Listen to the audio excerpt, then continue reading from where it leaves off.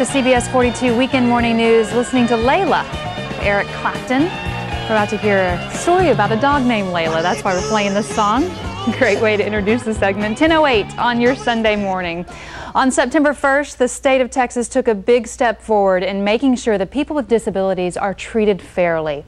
There are 55 million Americans with disabilities, so we take a look at living with disabilities in today's in-depth cover story. Round Rock resident Michael Abbaticcio was born with a spinal injury. Simple tasks like getting out the front door, turning on the lights, or picking up a dropped item from the floor used to take an excruciatingly long time.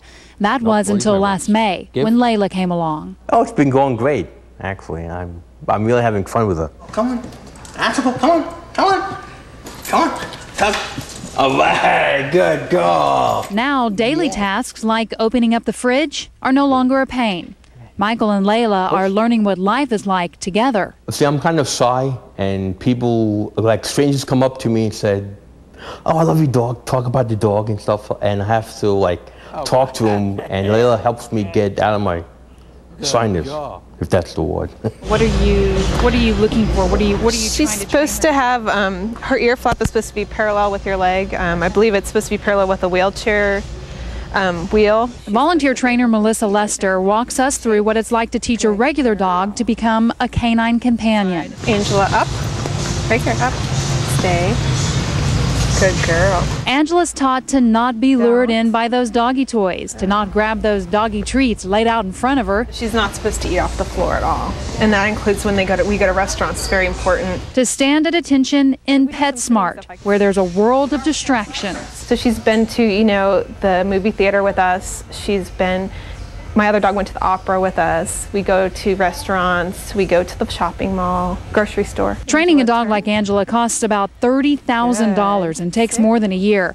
That's why the waiting list was so long, it was closed for a while. Only now, because of some generous funding by wealthy donors, has the waiting list shortened. But there's still a 2-year wait. This toolbar is one that I have installed on my browser that will help me test some of the accessibility features on this page. Knowbility Executive Director Sharon Rush is perusing websites looking for the good. Knowbility's website is a place where you can learn how and why to make technology accessible. The bad and the very, very ugly. Untitled.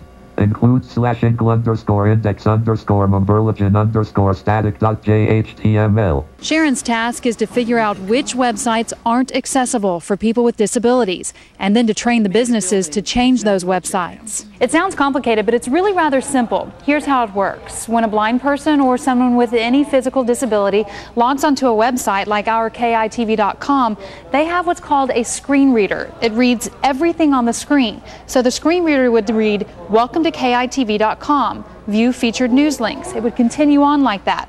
However, if the website is improperly coded, the screen reader gets garbled. 45 minus 1,753,410. Featured stores. Bullet.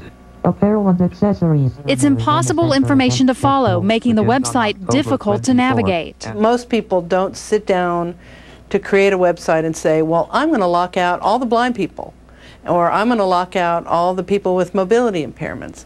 But in fact, that's what their design choices can do. September 1st, it became illegal for the state of Texas to do business with any business that has an inaccessible website. And earlier this month, a White Cane Day march was held at the state capitol. It's a traditional day started 41 years ago by President Lyndon Johnson to encourage Americans to be considerate and safety-minded of the blind. People just need to understand that a physical disability has nothing to do with a mental disability.